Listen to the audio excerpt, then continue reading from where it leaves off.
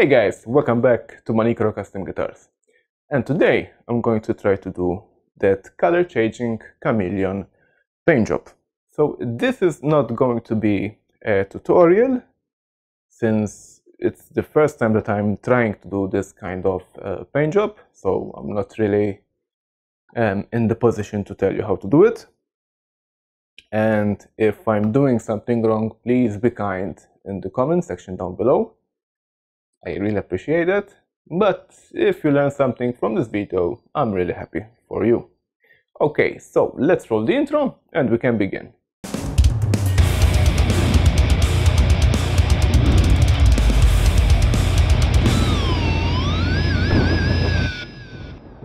Okay, so here I have my test subject. I already put a couple of coats of primer. The idea is to put primer first and then do the base coat, which is going to be black, and then the clear with the Chameleon pigment, and at the end a couple of coats of just clear. Now at this stage I really want to scuff this coat of primer with some Scotch-Brite and put another light coat of primer just before I go to the base coat.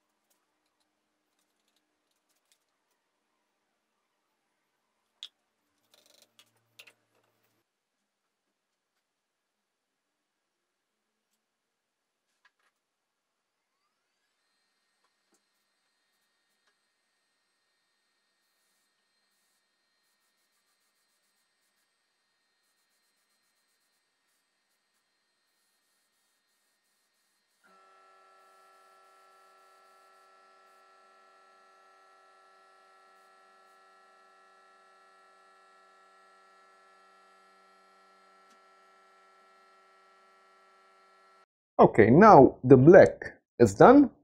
I must say that off camera I sanded down flat the first couple of coats, and I did put two more coats.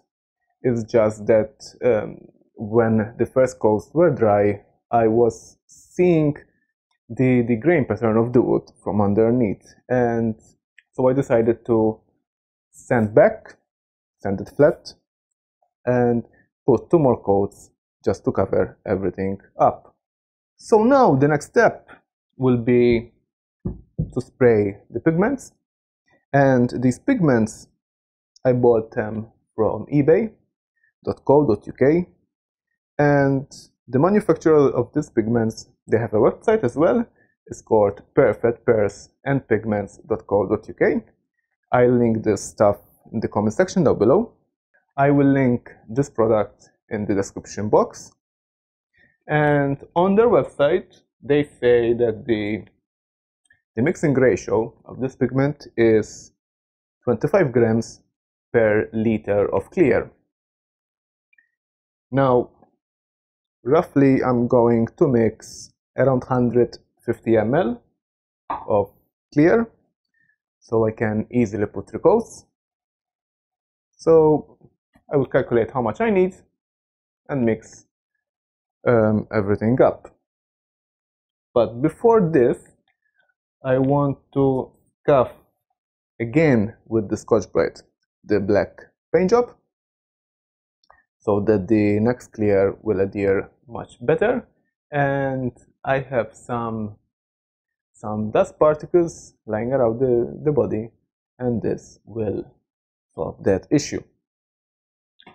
So let's set up and do that.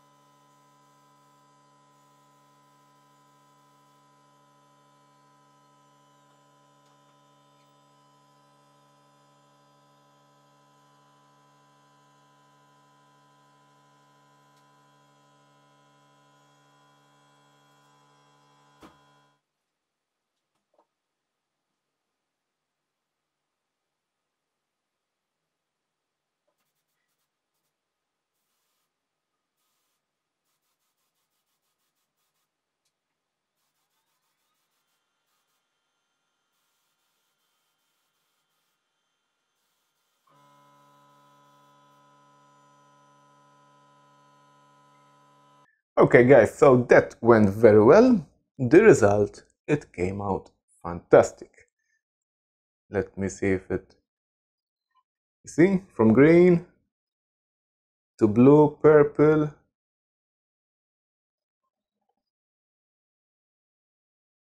But seeing this guitar live is much different than seeing through a camera. But I assure you that the effect really came out really nice. So in the next step, what I will do, now it's time to put just clear on top. I will not sand down at the moment or even scuff it. These kind of finishes, these kind of pigments finish, they don't really like being sanded down or even scuff it. It's not recommended. So now I just put clear on top, straight, put 2 or 3 coats, let them dry, and then I sand flat that clear and put 2 more coats. Let's make some clear and finish this up.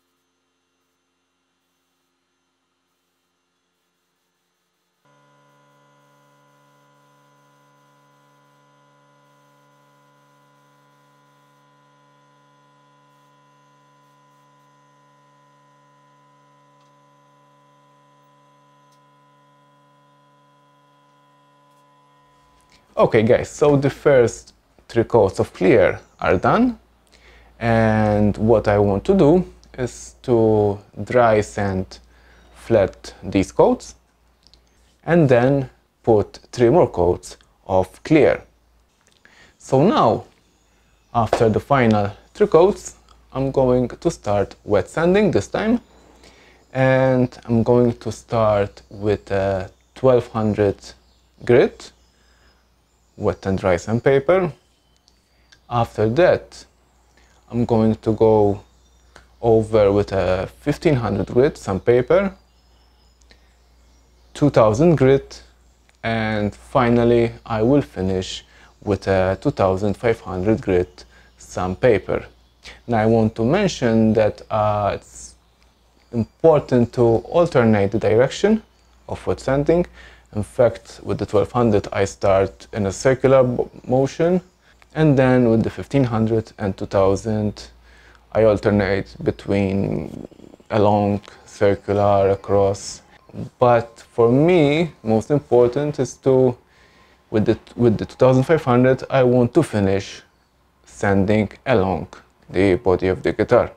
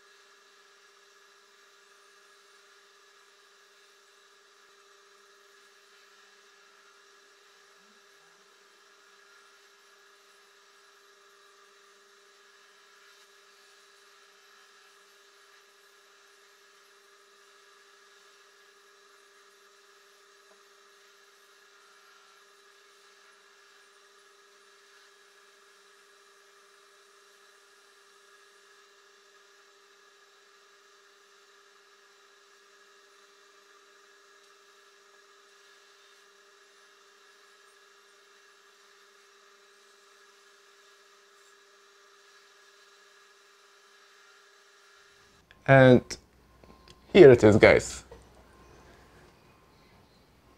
Buffed to a nice shine. You can see the greens, blues, purples. To get a nice effect with the cameras isn't simple, but if you see it in person, it's really something different. So, the project is a success. Is the finish perfect? No, it's not. And I will tell you why it's not perfect. After finishing spraying the body, I noticed that the finish, it has that kind of glitter into it, kind of metallic flakes. And when I see the pictures when I bought the pigments, the paint was smooth, the color was smooth. And after I sprayed this body, I contacted the manufacturer of the pigments, which I should have done before trying this experiment, I guess. And they told me that this issue might be because I used a clear coat instead of what they suggested, that I use a binder rather than clear coat. And well, it was good to know at that point. But for me, still the result is absolutely stunning. Even with the glittery effect, it's credible. Let me see if I can. Again, the camera isn't easy to pick what I'm talking about.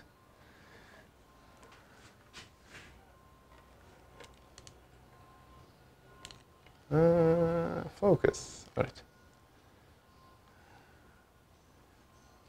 So yeah, it's not perfect, but the result is absolutely a stunner. Now I do plan to do the neck the same way. I'm still contemplating whether to use a binder or reuse the clear just to keep the same effect as the body. I'm still undecided. Okay guys, so that's all I have for you today. I hope you liked it, enjoyed it, and learned something from it. If you're new to my channel and you're enjoying what you see, I invite you to subscribe to my channel and hit that notification bell so you'll be aware about my future releases. I do CNC and guitar building related content. If you have any questions regarding this video, please leave them down in the comment section down below. If you want to check out more of my work, I have the links to my social media down below, and make sure you hit that like and share it with your friends so you make this chap a happy boy. So guys, to the new subscribers and to the old one, take care and goodbye.